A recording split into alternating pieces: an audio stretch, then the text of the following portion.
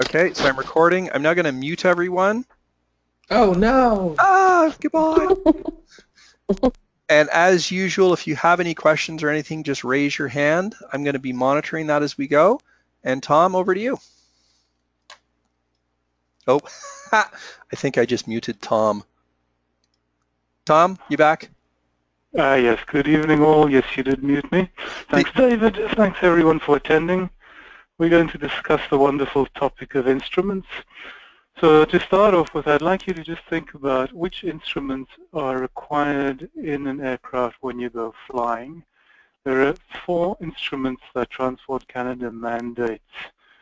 I'll cross over to the slide and see if you got any of these.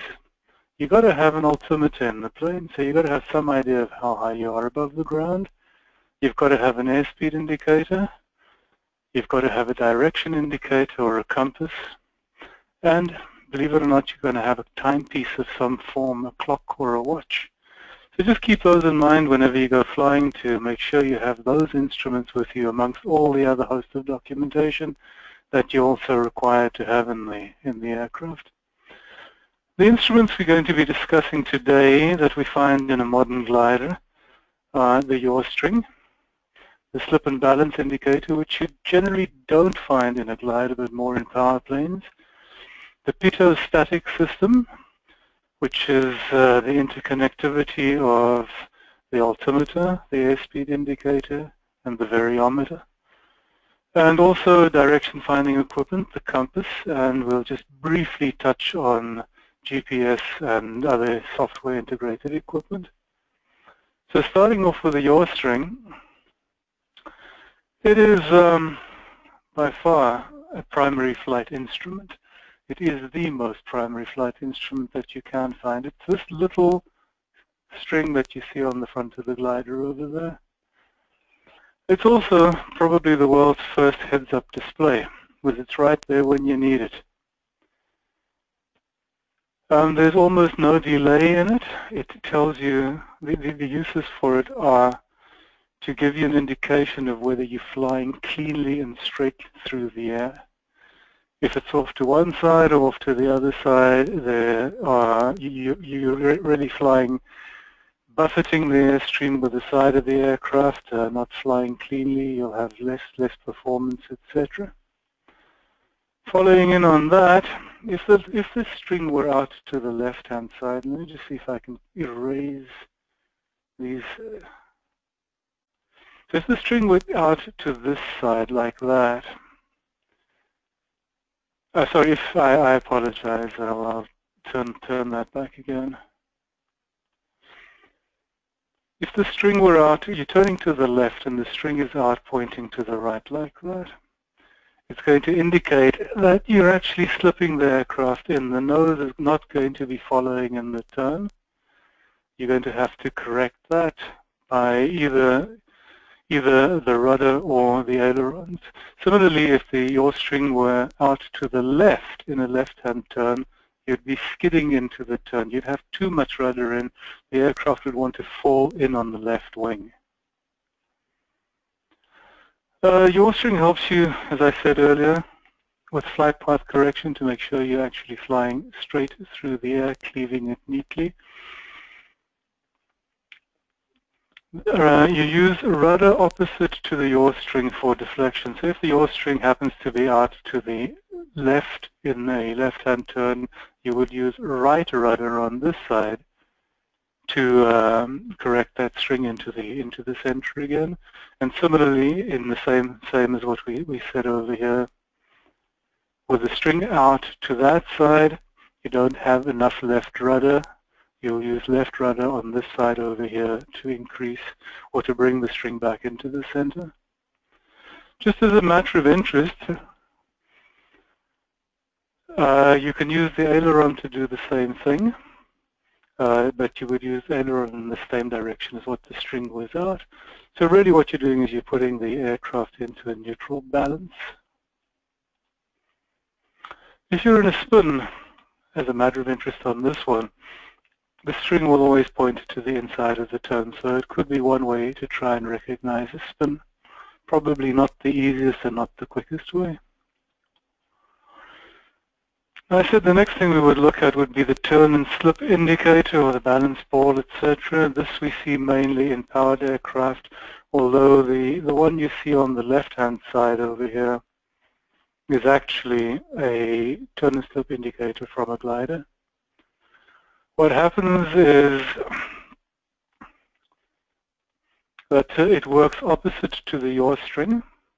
It indicates the direction of the total force, the weight plus the centrifugal force in relation to the aircraft. Reacts opposite to the yaw string. Slip points in the direction of the slip. Skid points in the direction of the skid. Exactly opposite to what you saw in the yaw string. To get the ball centered again, instead of putting rudder in on the opposite side of the string, you would actually literally kick the ball or step on the ball. If the ball were out to the right, you would put right rudder, it would move the ball back into the center. In a spin, it's usually but not always deflected outwards.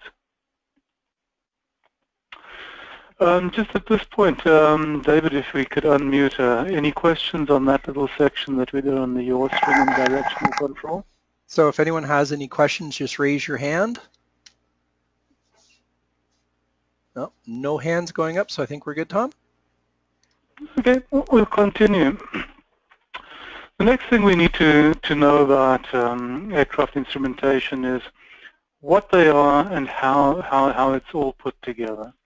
So what you're seeing right now is a big picture of the pitot-static system. Every one of the instruments in your aircraft is connected to the static system that you can see in this section over here. The static pressure is the pressure that is sensed on the side of the aircraft or in any area of the aircraft where there is no influence on it by motion in the air. So it's not ram pressure, it is literally just the outside air pressure. In the worst case scenario, it could literally be an open tube inside the cockpit. And some aircraft do have switches that allow for that to be done in case of icing on the outside.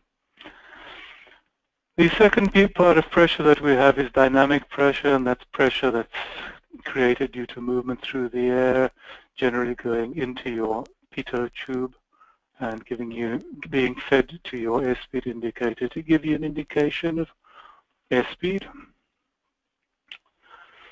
So let's look at the pitot tube and its connections. The pitot tube is always set up in the direction of flight, so it's getting ram air. It is being fed air due to the motion of the aircraft through the air. This, of course, is influenced by wind. Headwind will increase the pressure. The tailwind will decrease the pressure. The static ports, as I mentioned before, are shielded from direct pressure.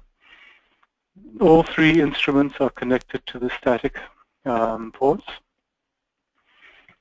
And this allows for equalization of the pressure inside the cases of each of the instruments. Each instrument is fairly delicate. It's encased in a nice solid case, and the venting hole of the case is generally to the static. Airspeed indicator, of course, has got a probe on it or a connection point on it that is connected directly to the pitot tube. Just a note here that all ports can easily be blocked, which will lead to partial or inaccurate readings. We have had on more than one occasion at our club at Great Lakes that either the pitot tube or the static tube or both have become the home to mud wasps. And it's a hell of a job to get that clear before you go flying. It's also very interesting when you take off and you suddenly realize you don't have any airspeed. Right, getting on to the first of the instruments under discussion, we'll look at the altimeter. The altimeter really is a sealed aneroid chamber that is geared to a pointer and connected to the static pressure on the outside. Oh, I think I went too far. I went in the wrong direction there. So as the pressure moves from dense to less dense, the air that is trapped inside the diaphragm or the aneroid chamber expands because the pressure outside of it decreases, therefore driving the needle in a clockwise direction, indicating you're going up. As we all know, air pressure decreases with height. Right, so in your animated graphic there, Tom, the dark blue would represent air, so as we get higher, there's less air, and hence that aneroid diaphragm expands. Absolutely. Yeah, and Thanks, David, yes. You can actually, if you're flying in an airliner, you can have a little bit of fun with this. Take your plastic water bottle that you picked up in the terminal, drink half the water in it, seal it, and then wait till you get up to cruising altitude and crack it open, and you'll have a psh of air pressure come out, and then seal it again, and wait till you land, and you'll find that your bottle is actually collapsing in on itself because of the lower air pressure when you're up at altitude, and then when you come and land, it actually pushes it down. So it's doing exactly what they're talking about here. All right, leading on from that, altimeter is made up of various parts, and occasionally there's a little bit of confusion that comes in, and we'll try and explain to you guys all what these are. First of all, you have the subscale. It's that scale around, or the scale that's around the outside of the instrument, all around here. And it's in feet or in meters, depending on what aircraft you're flying. Mostly in North America, you'll find that it is set to feet. In Europe, you'll find often that it's set to meters, and the gliders are using kilometers, which makes it a lot easier to do final glide calculations. Second thing is this little area inside here called the subscale, the altimeter subscale, which can either be in inches of mercury or in millibars, and it is a way of setting the altimeter if, say, air traffic control has given you a specific air pressure for the day. You'd also use that if you were flying quite high into the flight level flying area, and you'd be setting it to standard atmospheric pressure, which is 29.92 millibars of mercury. Now we have 3 pointers sitting over here. The long pointer, this little fellow over here, that one over there, the long pointer, reads essentially feet or hundreds of feet. So 100 feet, 200 feet, 300 feet, 100, 200, 300, 400, 500. The short little pointer, this fellow over here, increases in thousands. If it gets to the point where it's pointing at 1, it would read 1,000 feet, etc., all the way to 10,000, then 11,000. And that's where this long pointer here with the triangle comes in. By the time you get to 10,000 feet, that one would have moved all the way to there to show you that you are 10,000 feet.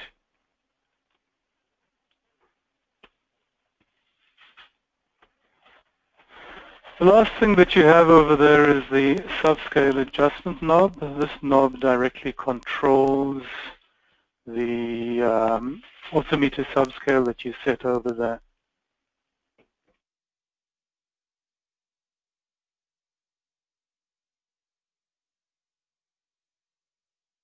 Right, getting back to, this is a close-up view of the subscale, which has been set to 29.92 inches of mercury over there. So what does the altimeter actually tell you when you're using it in flight?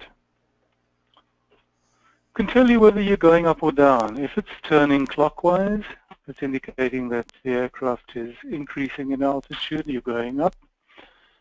If it's going anti-clockwise, you're going down. So it's an easy instrument to see whether you're really going up or down. It's not as accurate as any of the other instruments we'll be getting to later on. It can also tell you if there's a change in air pressure.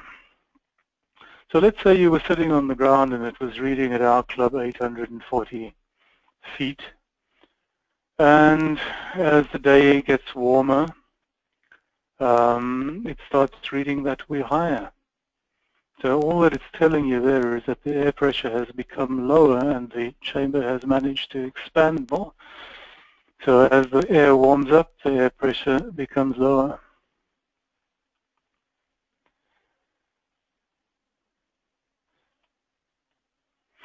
Similarly, you can have the same thing with a decrease. So here's a little question for you guys. Dave, if you wouldn't mind unmuting, or whatever way people can answer this question. So here's how we'll answer the question. Type in the question box the answer to the question. So go ahead, Tom. Okay, the question is, what is this altimeter reading? Now that I've told you what all the pointers stand for. So I'll just give them a few minutes. Okay. Yeah, I'm not used to using the system, so learning as we go. All right. So it is coming in fast and furious. And the reason, Tom, I wanted to get people to type it in instead of talk it is so that we get several people a chance to answer without hearing the other answers. And so here's the numbers I'm getting. 1400, 1400, 1420, 1420, 1420, 1400, 1420. And from Arthur, he's saying 29.92 pressure. Okay. Which Arthur is absolutely correct. Yes, no, Arthur, starting with you. The altimeter subscale is reading 29.92, which means the altimeter has been set to standard atmospheric pressure. From all the other answers, 1420 is actually what it's reading. 1400 is pretty damn close, not bad at all. But as you can see, it is really just that little bit over there, which gives you a division of 20 more. All right, there are a couple more of these, so let's try this one. Once again, type your answers and Dave will give them back to me.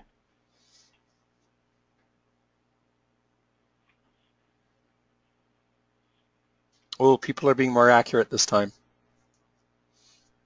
It's a good thing. They're all catching the 20. Feet matters. Well, you know, when you're at 3,600 feet, though, so they're all saying 3620, every one of them. Okay, fabulous.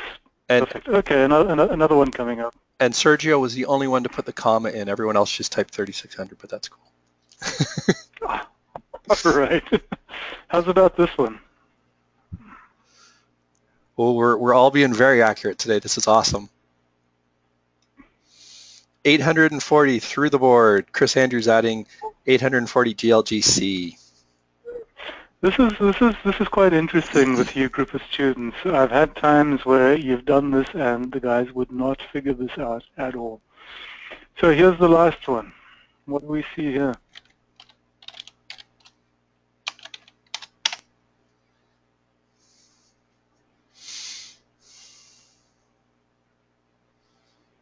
Ooh, a little slower coming in on this one. and we've caught a couple people. Oh, Dane just... No. All right, so here are the numbers we're getting. 18,600, 10,860, 10,860, 18,600, 18,620, and 1860. Okay. 1860. I don't know how you get 1860 other than you forgot that the outer scale is reading in hundreds of feet. It is in fact 18,600. So let's look at this. Dane just corrected. You did? You did correct. Okay, let's look at this. So what you've got here is you've got that long pointer I spoke to you about, which counts in thousands, in 10,000. So if it were to 1, that would be 10,000 already, and if it had gotten to here, it would be 20,000. So we know it's 10,000 and something, so it's getting up there. It probably should have been even a little bit more in this direction if I'd done it more accurately. So you've got 10,000 sitting there, plus take this pointer here, your thousands pointer. So, your thousands pointer. So that becomes you another 18,000. And then your hundreds pointer here, which is at 6, so 18,600. Now, the chances of you getting there in southern Ontario are few and far between, but one day when you guys all go flying wave, maybe out in Alberta area, yes, you can get to this quite easily. Just a little chat to air traffic control. Hopefully they'll allow you through. So getting back to a couple of terms and definitions that are associated with the altimeter. First of all, we get true altitude. If somebody says to you the true altitude, what they mean is height above sea level. If you've been being given an absolute altitude, it is the height that you are above the terrain at that point. So AGL, above ground level, and the previous one would be ASL. Then you get something called pressure altitude, and this you really only get into when you're dealing with air traffic control and you're flying IFR. They ask you to set the altimeter to 29.92 after a specific altitude, which allows all aircraft to be set to that level. So all aircraft are referencing the same thing and they can maintain vertical separation. If one of the aircraft was actually trying to fly above sea level, it could be out by a couple of 100 feet, maybe even 1,000 feet, purely due to temperature, etc., and the air pressure of the day. Indicated altitude, one more altitude definition. It's the altitude that you see on your instrument when you set it for the local barometric pressure. And the last of the altimeter definitions is density altitude. It's actually the pressure altitude that's corrected for temperature. As we said, the hotter the air becomes, the less dense it becomes, and the higher you really are. So we'll take an example of this. All aircraft performance tables, etc., are based on this pressure altitude thing because it affects the takeoff run, the climb rate, the tow rate, the climb rate on tow and the landing roll, etc.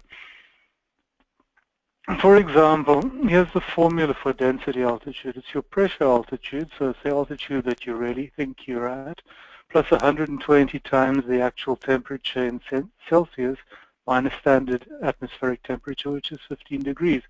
So I'm going to give you a little example here of how things can change on a hot day in southern Ontario. So the temperature is now 30 degrees, and the altimeter is set to 29.92 basically, and you're 2,500 feet above the ground. If you do that little computation for the density altitude, you actually find that the air that you're in feels like it's at 4,300 feet, which means your performance has decreased. So you've got to watch out for a decrease in towing, climb rate, etc. as the day gets hotter. Little summary on the altimeter. It's connected to the atmosphere via static ports. There's a sealed diaphragm or aneroid wafer inside. Pressure decrease causes the wafer to expand, leading to clockwork motion of the indicator needles. There are a single hand and the 2- and 3-handed instruments. You find them all on the market, calibrated in feet or in meters. 2 of the hands are hundreds of feet and thousands of feet. The third hand indicates tens of thousands of feet. And also, which I failed to show you earlier on, in the lower portion of the airspeed indicator, a diagonally striped area will appear after 10,000 feet. A few things to keep in mind about the altimeter and how it reacts. When you're moving from an area of high pressure to low pressure, or warm to cool area, the altimeter tends to read high. It tends to overread. Similarly, if you're moving from low pressure to high pressure, cool to warm, it tends to read low. So it's reading too low. So from high to low, watch out below, because if you're coming from high to low, the altimeter is going to say you're a lot higher than what you really are. And you might think you're 200-300 feet above the ground coming back on a cross country, or 1,300 feet above the ground if we really had to do this properly, and you're probably only at 1,000. And this happens quite regularly as the day progresses. And just to if Tom, if I can just chime in for just a second, this kind of builds on our question that we had earlier around the circuit when you're looking out as opposed to reading your altimeter. So you've arrived back after a 5-hour cross-country flight, and there could be a significant pressure change from when you took off. So that could mean you're either reading high or low. Hence, you might end up coming in 200 feet too high or 200 feet too low. It's much better if you're just looking out and judging it at that point. Yeah, absolutely. You'll soon learn how to recognize how high you are from the size of the cars or the trees below you, etc. The other thing to note is if you've misset the altimeter subscale, if somebody's given you a millibar reading to set on it, 0.1 inch of mercury error in the altimeter puts you off by approximately 100 feet. So just be careful when you're setting it that way around. Next, we come to the airspeed indicator, but once again, raise your hands if you have any questions that like anything explained a bit better on that, and David, let me know if there are any. So we do have a question, actually, from Neil. Does density altitude affect the altimeter reading?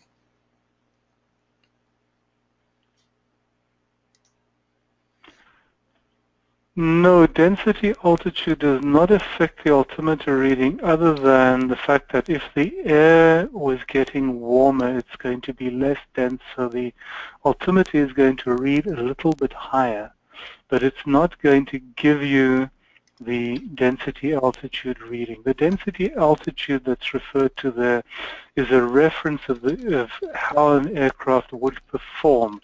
So we're saying instead of performing at 2,500 feet, that type of performance, because it's gotten to 30 degrees that day, consider as if you were another 2,000 feet higher. The altimeter is still going to read 2,500 feet because you probably set it for that. Does that work for you? Yeah, it does. I'm just going to unmute Neil for just a second. Neil, does that description make sense? Yeah, it does. Thanks. You're welcome. Thank you for the question. That's a good question. Yeah, Neil, what I'm trying to get to there is please beware of those hot days. We've had occasions where the 2,000-foot strip that we're on gets a little bit short on takeoff. Yeah, absolutely. I've seen the effects of temperature and the altitude density, and the fact that the air or the altimeter doesn't really react the same way as the flight surfaces of the aircraft also helps me understand how some of the pilots that I've seen in trouble got there. Yep.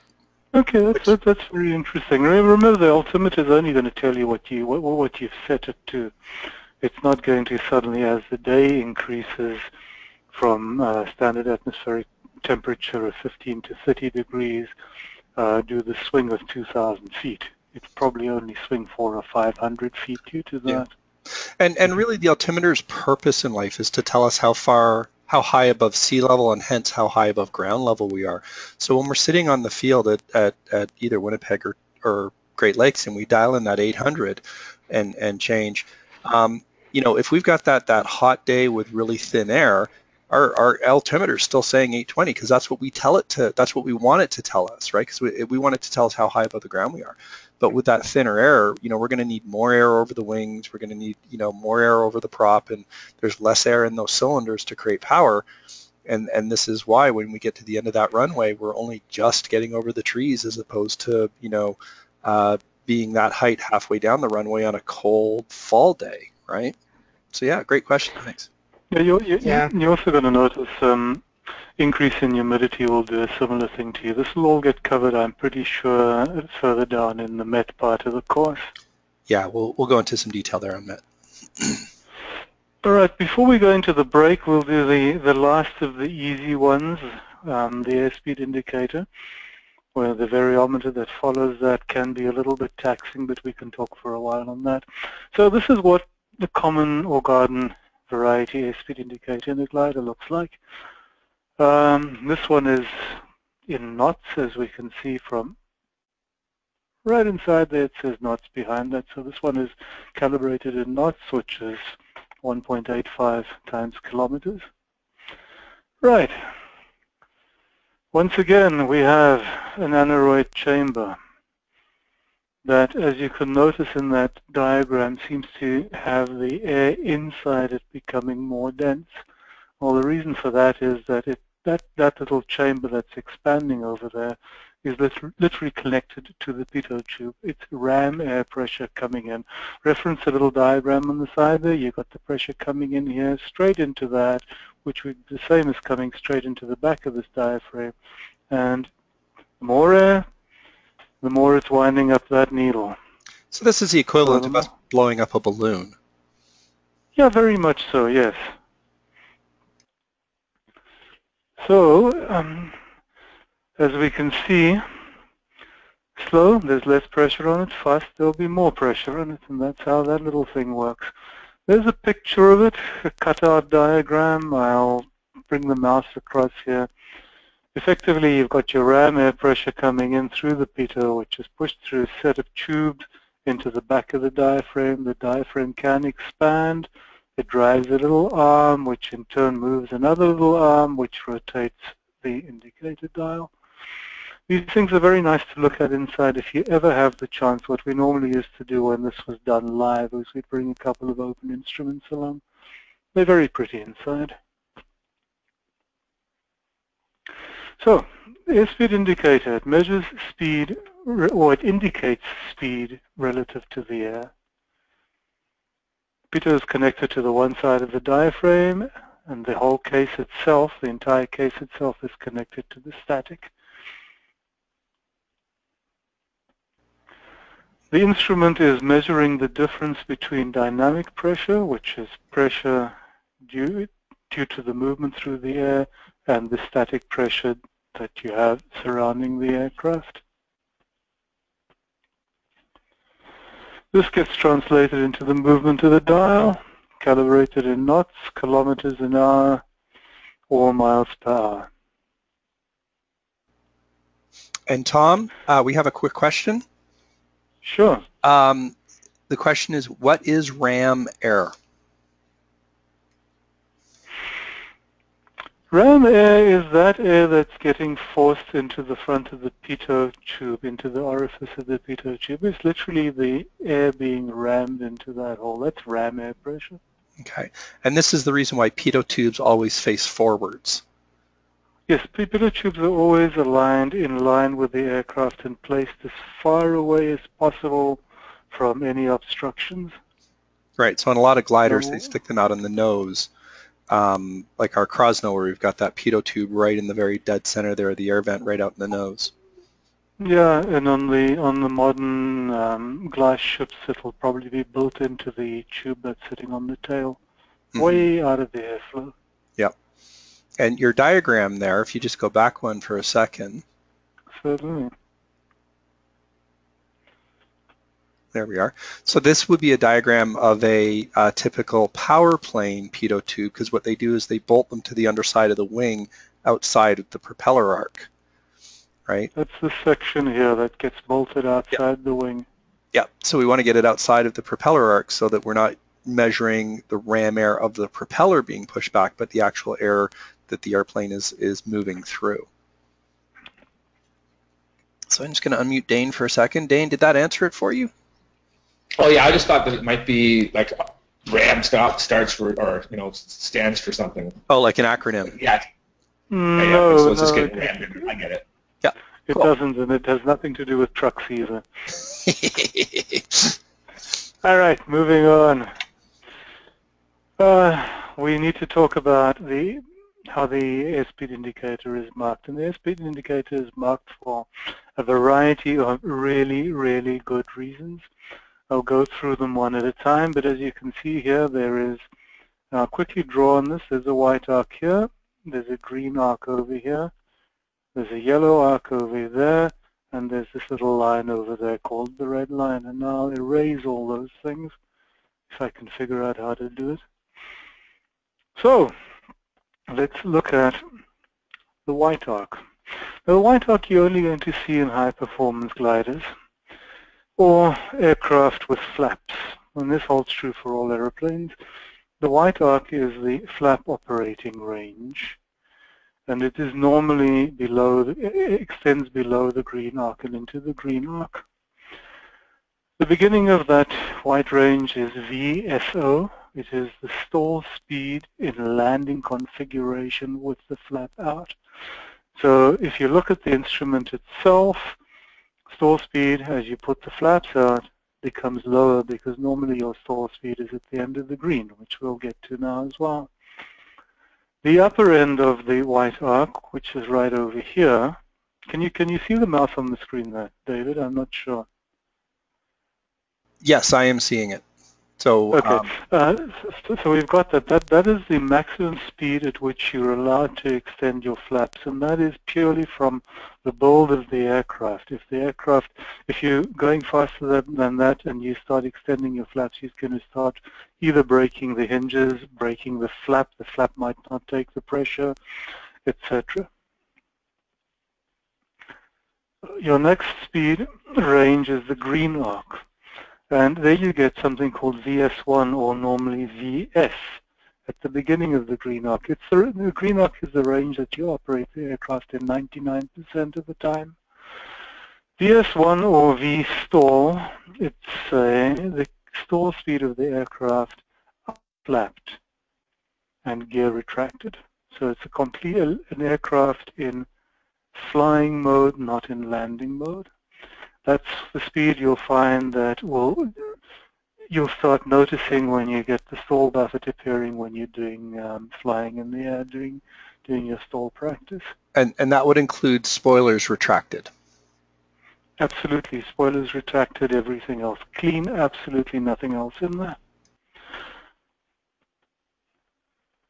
The rest of the range is and up to V&O is up to the normal operating range speed. So in this case, in just about any air condition, you could be flying anything from 50 all the way through to 118 and not do any structural damage to the aircraft. The next arc that comes in is the yellow arc, or the caution range. And in this range of speeds, you never ever fly the aircraft in rough air. It is the not rough air speed. You don't do abrupt stick movements, etc., change of direction and all of that. This is high speed flying. You will overstress the aircraft fairly quickly if you do that. And finally, at the top end of the yellow arc is a little red line known as velocity never exceed. What they're trying to tell you there is if you go a lot faster than that, you're going to bring upon the aircraft structural damage. Flutter could start happening, the wingtips could start flapping on you, and then generally flutter all the way down to the cockpit. In some of the very long-winged aircraft, that flutter actually results in the aircraft's wings breaking up from the tips inwards all the way down to the fuselage. There is actually one recorded event like that where the debris of the aircraft was found over 4 kilometers as it broke itself to pieces along a straight line. Right, what does the airspeed indicator tell you? Well, for starters, it'll confirm whether you're speeding up or slowing down. It's not always incredibly instant, but yes, it will tell you whether you're speeding up or slowing down. It'll give you an indication of how close you're getting to the stall. Suddenly you see you're in a nice tight thermal, and you see you're hovering around the thermal line over here. That little triangle that you see where I'm pointing now is normally your best thermaling speed. And notice your green range ends just about at the same place over there, so always close to the stall. Gives you a good indication of that. Gives you an indication of approaching V&E on the other side when you're getting to that red line. Don't go there, and remember, as the air gets thinner, higher up, the airspeed indicator tends to underread. So you will be going a hell of a lot faster than 200 and whatever, this 260 over here at 10,000 feet, and the aircraft will have fallen apart. So Tom, Also, yeah. With that in mind, how would we know then if we're at, let's say 10,000 feet and we've got a VNE of, what is that, about 260? How would we know what our VNE is at 10,000 feet? David, I believe there is a calculation for that. I can't put it on the tip of my tongue. Yeah, so it's actually, you'll find in your pilot operating handbook, there's a chart, and it will tell you what your aircraft's VNE is at various altitudes. And if you look on the side of the Krosno, on the right-hand side, when you get in, there's actually a chart, and you'll see this graph line that goes up, and it charts airspeed versus altimeter, or sorry, height versus airspeed for VNE. So you'll actually find it in your, there is a calculation for it, but it does vary per aircraft. So most aircrafts, they publish it right in the pilot operating manual.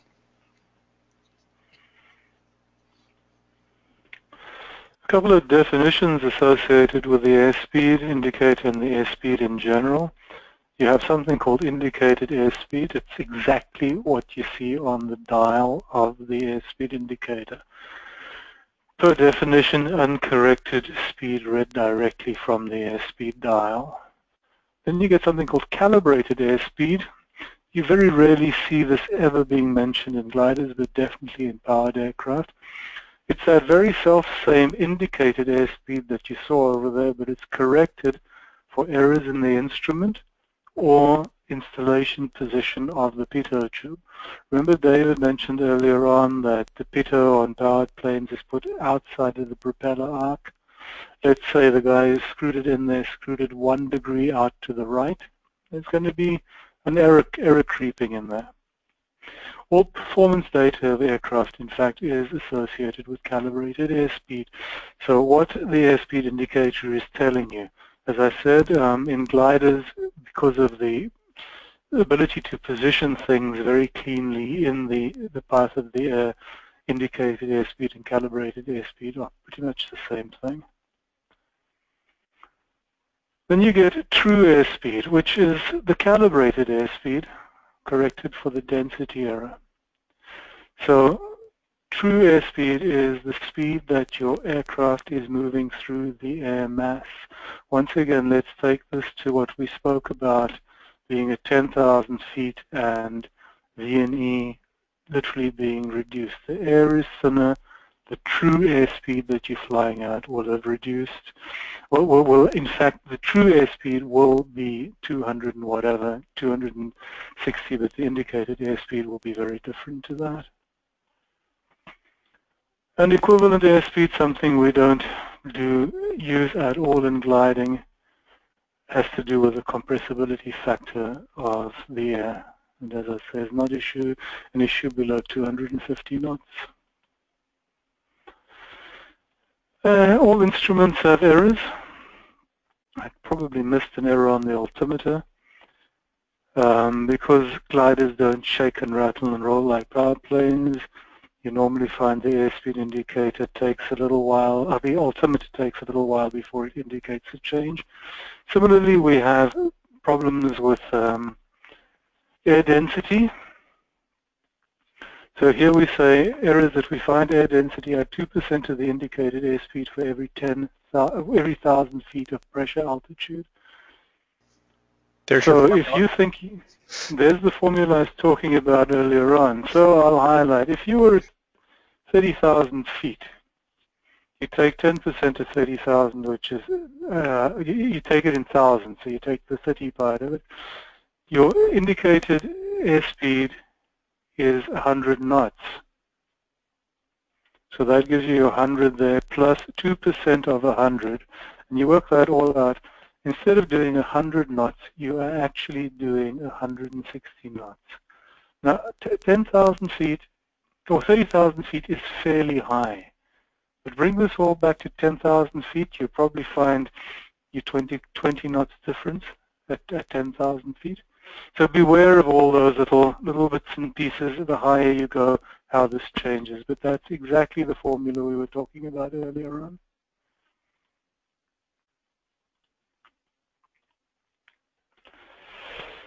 And once again, I refer to it over here. V&E is close to the stall, so you could find that the higher you get in your speed that you can actually fly indicated comes all the way down, and when you're at 50, 60,000 feet, you could really have literally no difference between where the aircraft's likely to stall and being able to still fly.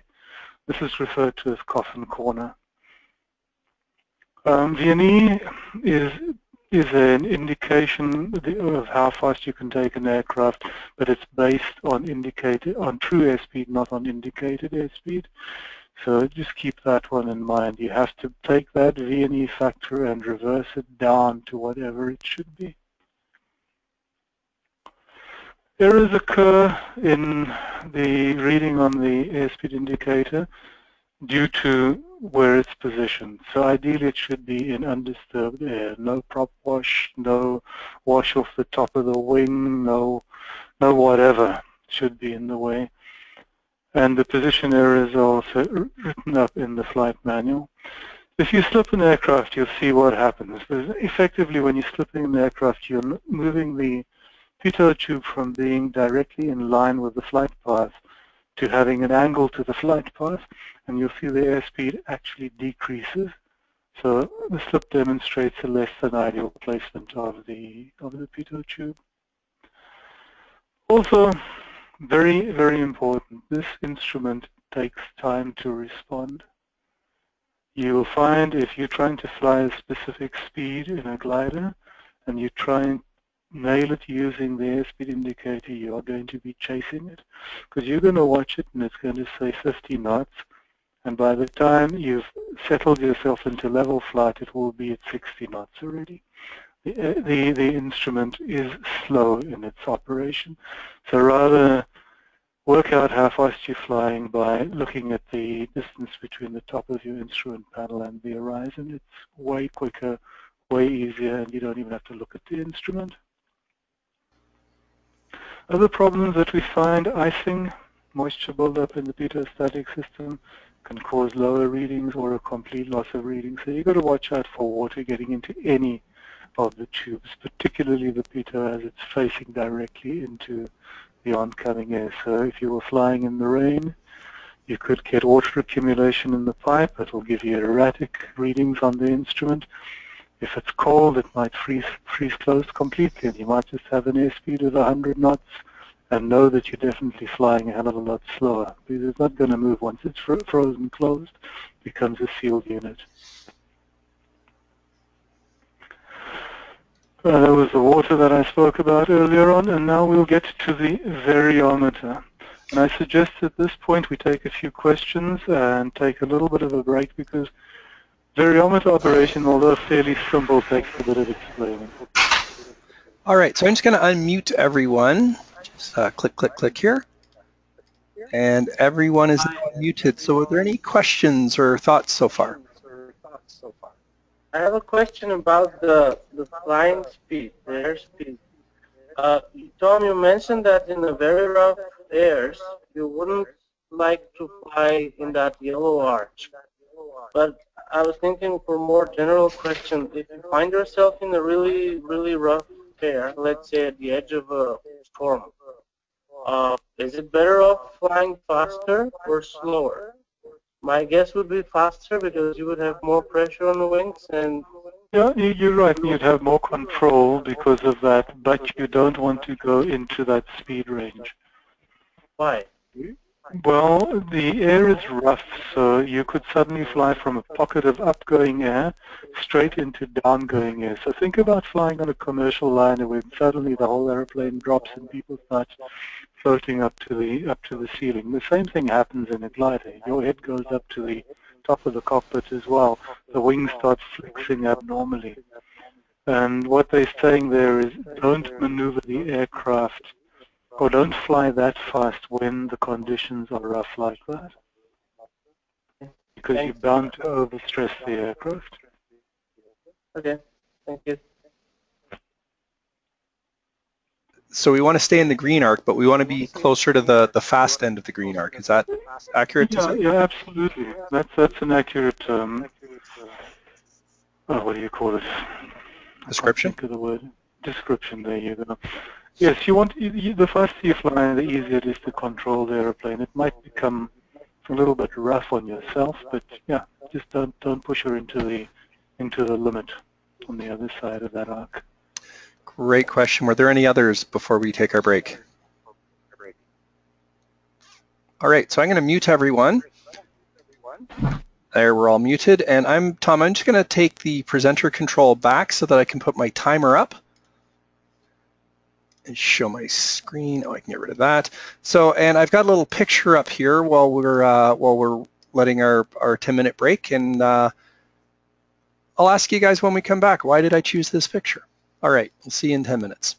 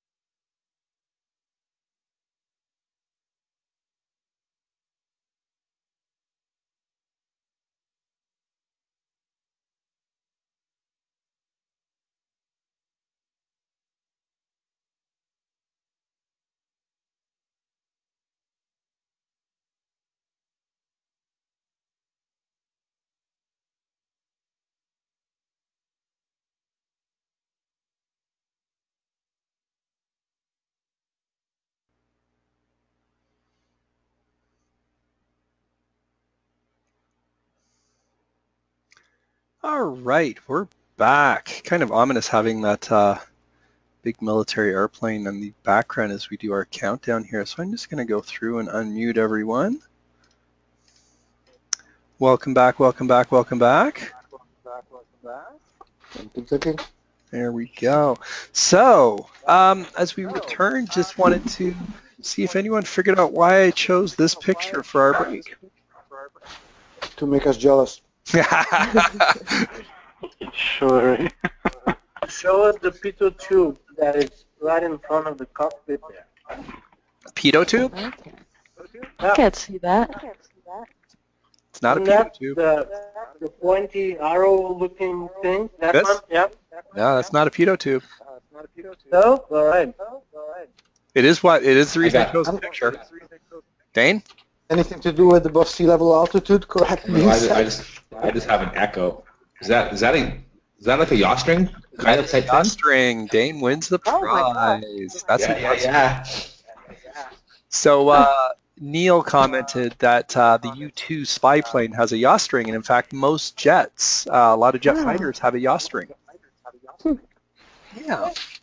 Now, as they're moving away from guns and towards missiles and guided rockets and all that, it's becoming less of a thing. But yeah. All right. I'm going to turn the presentation back over to Tom. Hey, Tom. All right, look, I've got it. Now I've got to figure this one. Is that showing my screen, gentlemen? You are back Ladies? on. Yes. Like we know what we're Thank doing. you. Right? Technology is fabulous. So just before we mute everyone, were there any questions, comments, thoughts before we turn it back over to Tom? All right. I'm going to mute everyone. So Tom, you're on. Yeah, thank you. Thanks for doing that. Thanks, David. All right, now we're getting on to probably the one instrument that we use the most in gliding. It's called the variometer. Its predecessor would probably have been called the vertical airspeed indicator, giving us an indication of the speed we are going up and down through the air mass. The variometer is even more accurate and a much refined version of a VSI. Essentially, you have static, it's an instrument that is measuring static pressure, or the movement of static pressure through the instrument, or change in static pressure. Let me rather say that change in static pressure is being measured through movement of air through the instrument between the static port on the outside of the aircraft, remembering that that's not in the airflow, and a reference chamber such as a bottle inside the aircraft on the other side of the variometer. This air moves through a very small orifice and is translated into an up and down movement of the variometer needle. What I need to tell you, the picture you're seeing here is an electronic version of the standard variometer. It's fairly modern. We have some of these in our gliders. But what we're going to be discussing is something a lot simpler than that.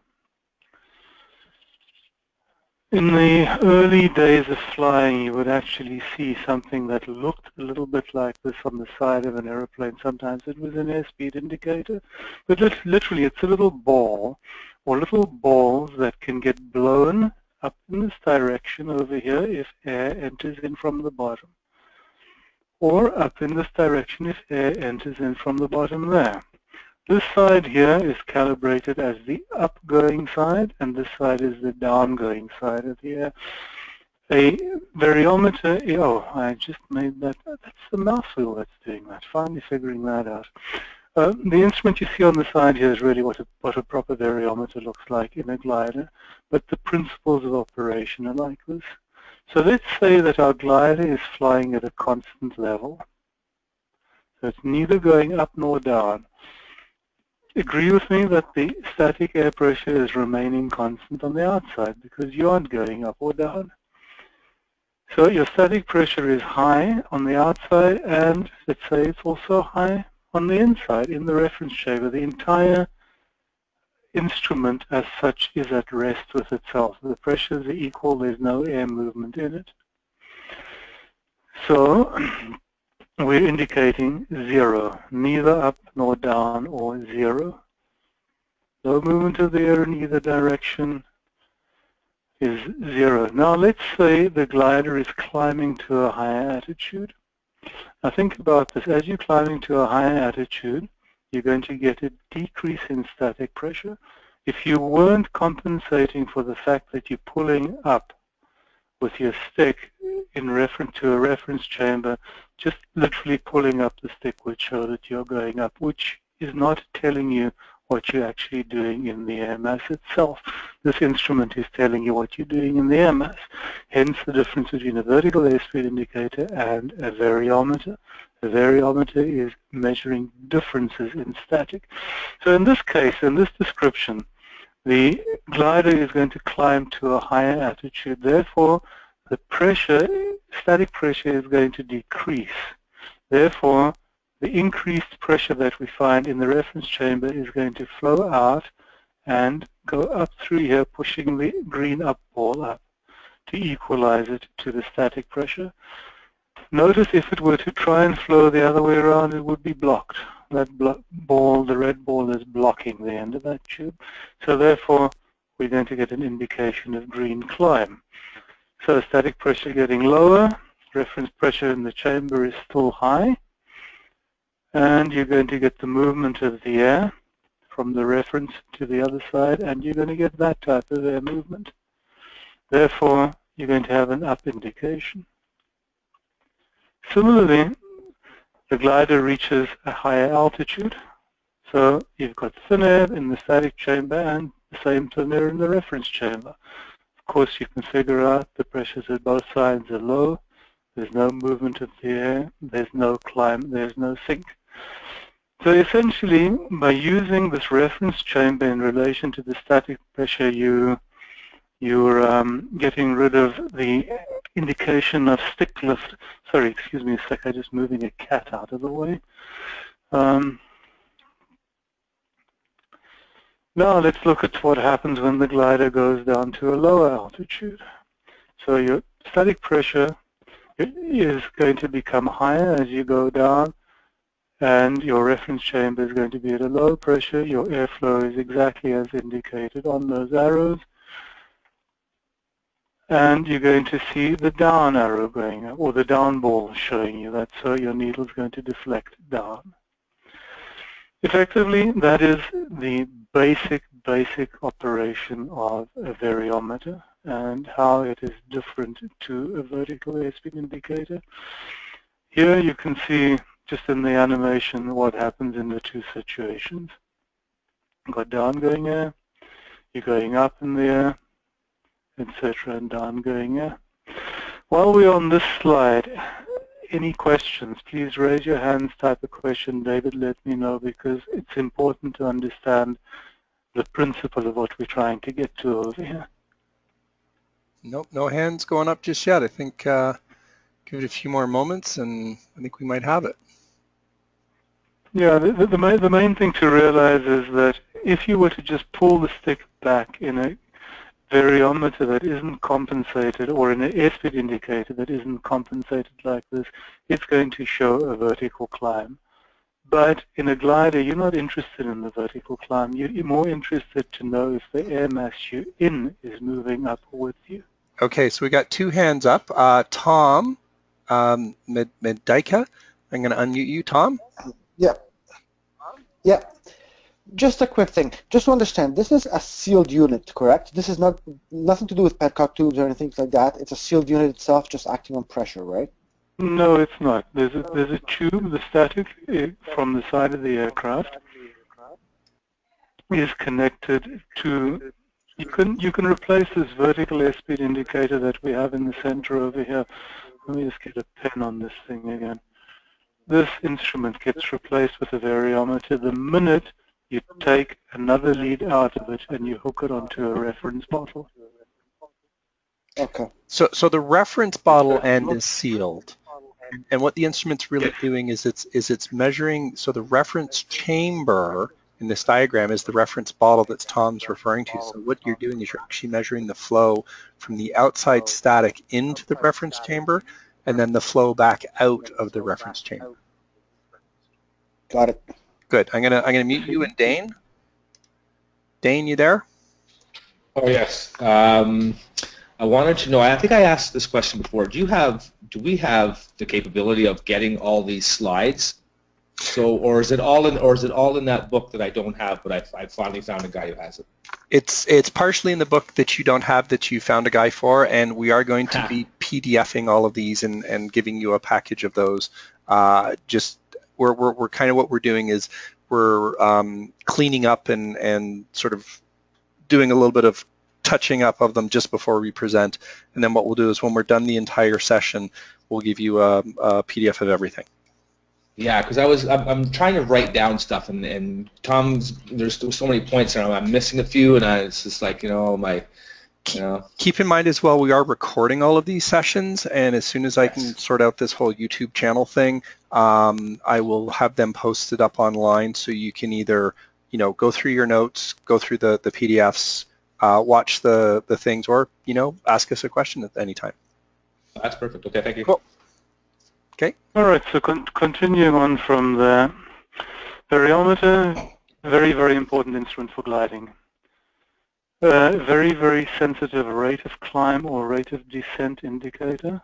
It also tells you whether you're going up in the air mass or down in a mass of air, or whether the air mass is going up.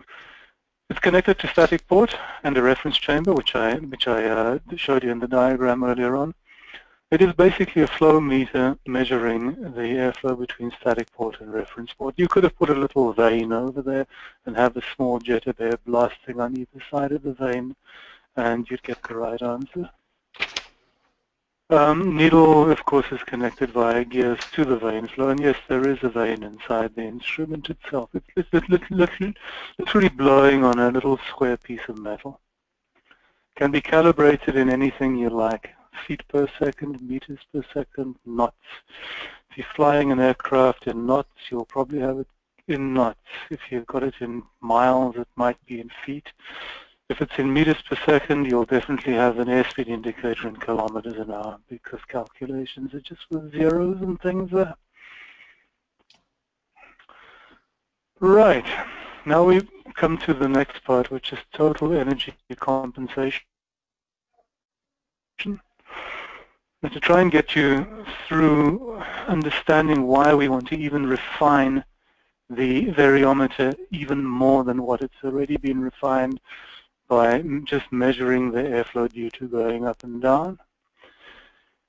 You can affect your vertical airspeed indication or your variometer indication by literally yanking back on the stick. So you're going, you think there's a thermal, you yank back on the stick while the variometer, if it's not compensated, will throw up massive lift, 5 meters a second, 10 knots, and you think you've struck gold and the jackpot and everything else.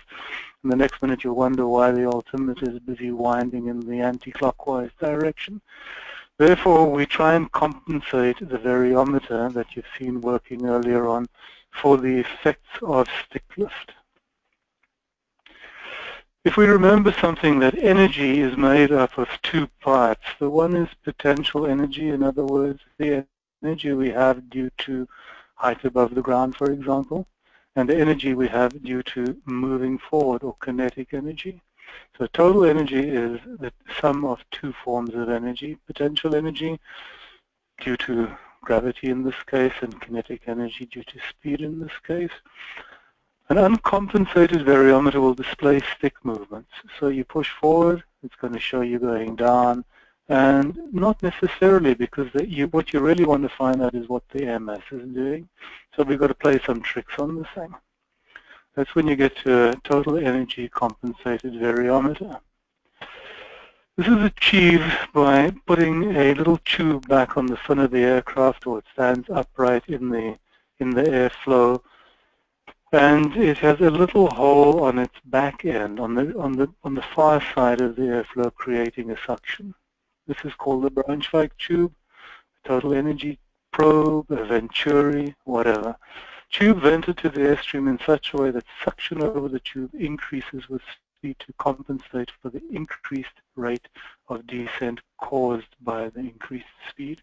So all you want to know is what you are doing inside the air mass. Very wordy, but it's the only way to really try and explain this. In a stick-induced climb, the suction will decrease. Why? Because you're slowing down to compensate for the climb due to the reduction of speed of the airflow over the instrument. So you're going to get a reduced suction. Therefore, what you're trying to do is, because if you weren't compensated, you pull the stick back, the instrument's going to show up. You're now adding a reduced suction, which is going to pull the needle down, and it'll stay at zero. It'll say to you, okay, you've pulled the stick up, but you're not in upgoing air. We just want to know if we're in upgoing air, which is called a thermal. We don't want to know what the aeroplane is doing.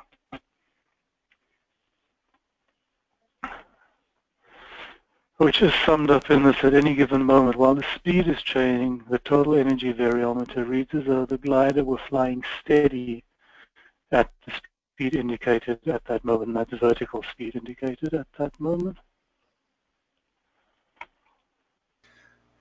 Questions at this point, just to try and get that all nestled into your minds. So if anyone has any questions, just raise their hands. And in simple terms, what I think I'm hearing, Tom, is that the total energy vario reads both the static pressure as well as the dynamic or the pitot pressure, and it puts those two values together and compensates when you speed up or slow down, so that it doesn't give a false reading. You know what? We can skip through the next 10 slides. You got it. If you guys understand it like that, the next 10 slides are unimportant. So again, raise any hands if you've got any questions. Otherwise, we'll let Tom continue on. All right. All right. There's your static pressure that's connected to your instrument, to the static port on the instrument. There's the other side of it, which goes to your reference chamber. That is what you're seeing right now, is exactly what you see in this bottom picture that we referenced earlier on. A standard uncompensated variometer. Stick gets pulled back, lower static due to the increase in altitude, so the static pressure here drops. There's a flow from your reference chamber out through your instrument to your static, which indicates a climb on the instrument. Now, remember, your total energy is equal to potential energy and kinetic energy story, and the fact that we now want to introduce the fact that we're changing speed into the equation whilst we're pulling the stick back. This brings airspeed into play. You have your Braunschweig tube, which is connected to a diaphragm. In this drawing, a diaphragm type total energy compensator. We have these in the Krosno. So anybody who's flying a Krosno, it's a red brown device that you'll see under the instrument cover. I'm just going to clear that ink away.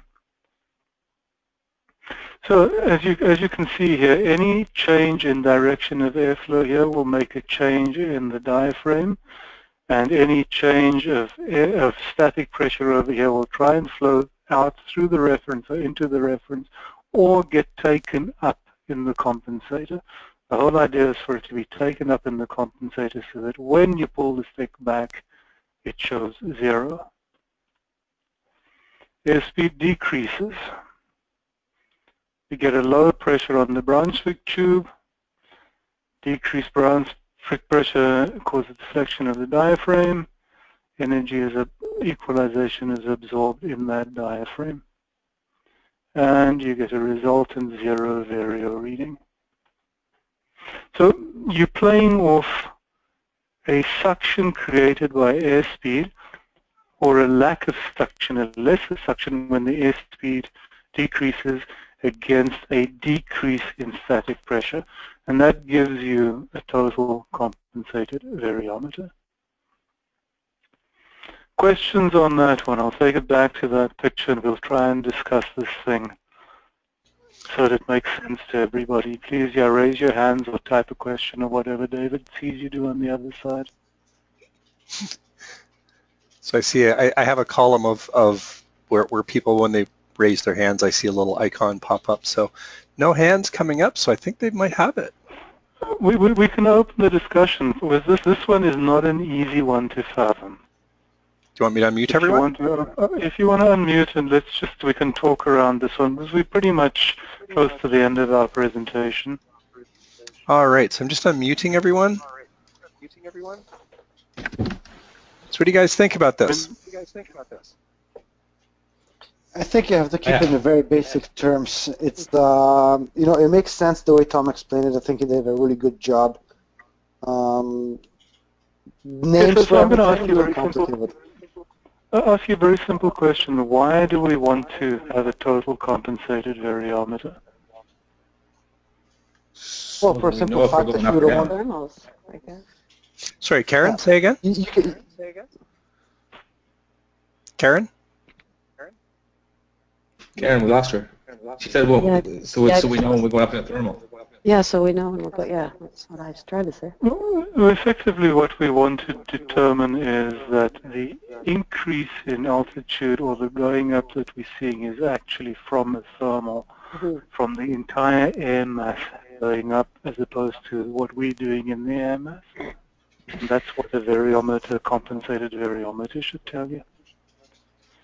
Well, if everybody's vaguely comfortable with that, we'll move on to the final instruments, the compass, etc. Okay, Well, first of all, we'll get to the McCready ring, and then to the... Okay, you guys might have all heard of the concept of speed to fly and the McCready ring. This will also be addressed further in, I think, cross-country section where you'll be talking about polar curves and how they all work. Yep. McCready ring is based on the data from a polar curve. Really what it's telling you is if you're in a given air mass, what speed you should be flying at. If you're in an air mass that's going up, should you be slowing down or going faster? If you're in air mass that's going down, should you be slowing down or going faster? So let's get a picture of a variometer on a poo hatch with the McCready ring around it. The McCready ring is this outer bezel that you see over here. It's got calibrations in knots in it. It says it's in knots. It's got a triangle on it, which is its indicator position.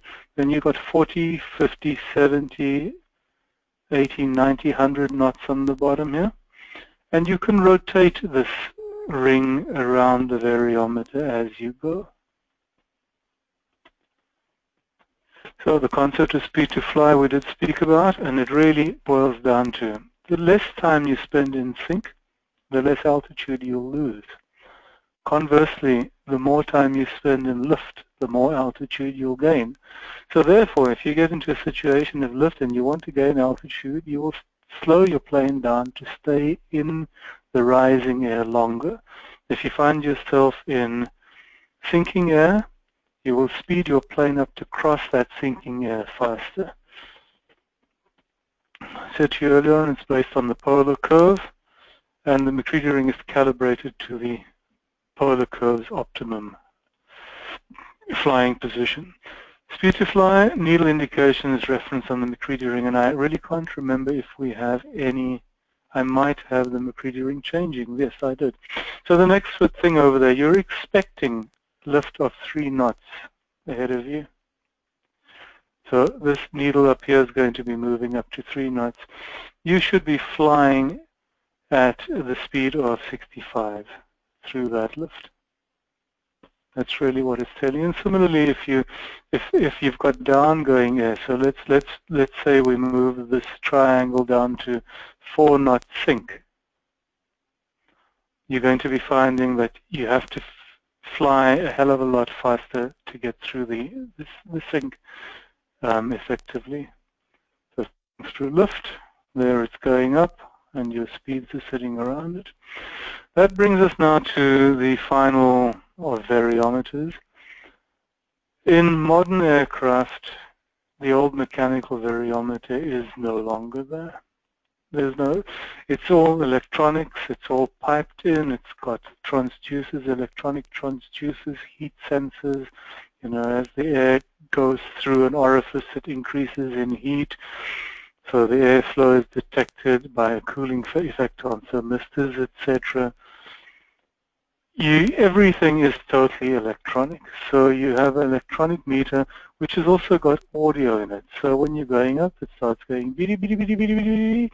When you go down, it gets into the horrible side, which goes burp, burp, burp, burp, burp. On our club aircraft, we've turned the burp, burp, burp off because it can be fairly unnerving if it doesn't want to stop. You know you're getting closer to the ground. You can also select the sensitivity of this instrument. It's fully, it can be electronically total energy compensated, and it has a built-in McCready setting on this particular instrument here. You've got the McCready. You can say, I'm expecting 4 meters lift ahead of me, therefore that's what I'm going to fly to. And sorry, I'm going to take you back to this over here and just describe what you're seeing here. I didn't do it too well earlier on. You set the triangle at 3 meters expected lift of your next thermal, because the last thermal you came out of gave you 5 meters a second in a turn, or 5 knots. Correct me, I learned to fly in meters a second. So you're thinking you're going to get 3 knots in your next thing. The speed you fly at is indicated by the position of this needle. If you're getting into lift, you're slowing down. If the needle tells you you're in sync, you're increasing speed. So let's say you get into 4 knots of sync. It's telling you to fly through that at roughly 93 knots. I hope that makes a bit more sense than my previous description of that. Finally, we get to the compass. So one of these instruments that is deemed by law to be necessary in your aircraft before you take off. Also, one of the most inaccurate instruments that you can possibly have. Quick going through the construction of the compass. You've got a paraffin liquid inside, which is, I believe, kerosene in North American terms. 2 magnets attached to a float, which is attached to a compass card. Inside, the whole thing is mounted on a pivot in a casing, free to rotate. So you've got this area here that you see here. It's mounted on a pivot over there, and it can rotate within this chamber. Filled with alcohol or white kerosene prevents oscillations. It just smooths it down, lubricates it, etc. It has the lubber line on it, this white line across the front, which is where you read the instrument. So this particular one is indicating that you're traveling between 240 and west, which is 270. And it's pretty much halfway in between. So it's not west, and it's not, what's the one before that? Southwest. Headings are painted on the opposite face of the card. If you're on a compass card, and swings in the aircraft direction. So that's your compass. Yeah, it's a very, very delicate instrument. Shouldn't be dropped and banged. It will tell you in which direction you're actually flying based on magnetic north. So a compass works on the Earth's magnetic field. Magnetic North Pole is not the geographic North Pole. I believe the magnetic North Pole is somewhere to the west and somewhere south of the pole in the top of Canada. David, do you have any idea where it currently is, or anybody from that neck of the woods? It's, I think we're at about 11 degrees west right now, somewhere in that range. Yep. But the actual magnetic pole is somewhere in, yeah, I don't know, one of the Northwest Territories. Oh, yeah, right, where it's actually located, yeah. Where it's actually located. So the compass always points to the magnetic pole. So the closer you are to the magnetic pole, by golly, it's going to be far out, because it's not going to point to Santa's home at all. Where we are in Ontario, the difference between what the compass is telling you and true north is 11 degrees west. The compass is being pulled to the west more than it is being pulled to the north. So we have a magnetic variation of 11 degrees. Brings you to magnetic variation. Convert from true heading to magnetic heading what the compass reads. The compass always reads magnetic heading. West is best, so if it's a westerly variation like 11 degrees west, then you'll find this notated on all the flying maps. As you move further west over the map of Canada, the variation should decrease. As you move further to the east, it should increase. West is best. You add the westerly variation add westerly variation from the true heading. So east is least, subtract it. Subtract easterly variation from the true heading, and you can work out where you're going in that. Compass is affected by magnetic dip, so it's being pulled by the magnetic pole. So the closer you get to the pole, the more it's going to try and pull it over on the little spindle on which it rests through here. I'm going to go over these things very quickly. They're wonderfully described and from the ground up, way better than I could ever explain it to you. There is a compensation for magnetic dip. The compass magnet system is balanced to hang like a pendulum on a pivot, so that the center of gravity of the system is lower than the point of pivot. So therefore, it's pivoting somewhere up here, with the center of gravity lying down here somewhere. Or that the center of buoyancy is well above the center of gravity. Same thing, counteracts dip to the extent. At normal latitudes that we fly at, the angle of dip is only 2 to 3 degrees, but if you get into the higher lats, closer to the pole area, you're going to see a much greater dip. It's going to want to pull the compass over.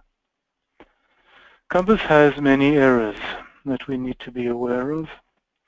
First one is called deviation. Deviation has got nothing to do with where the magnetic North Pole is. It's purely got to do with where that compass has been installed, what other metallic magnetic objects are close to it, what electrical equipment might be creating an electrical field or a magnetic field around it. It'll deflect the compass, any of those things. The compensation that's done for that is called swinging. You point the aircraft in the 4 compass directions, you read the readings, and you generate yourself a table. So checked and compensated periodically. There are little compensating magnets that you can use to try and adjust it back. Those are hidden underneath this cover plate over here.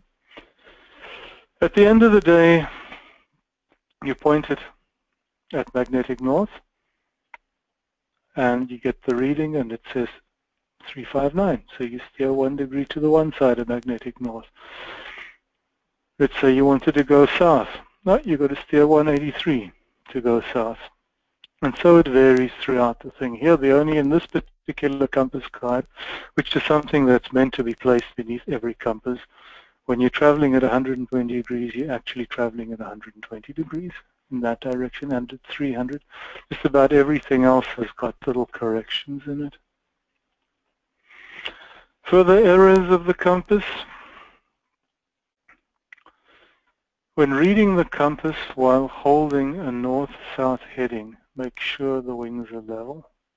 If your wings aren't level traveling north or south, you're not going to get a good reading on the compass.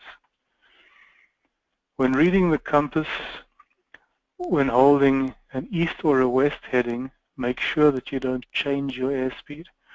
Now, the reasons for all of this, as I say, are well described and from the ground up. It would take us way too long to go through it. And I'm not too sure whether it's the most important instrument to have dwelled on. Finally, other instruments you might find in a glider.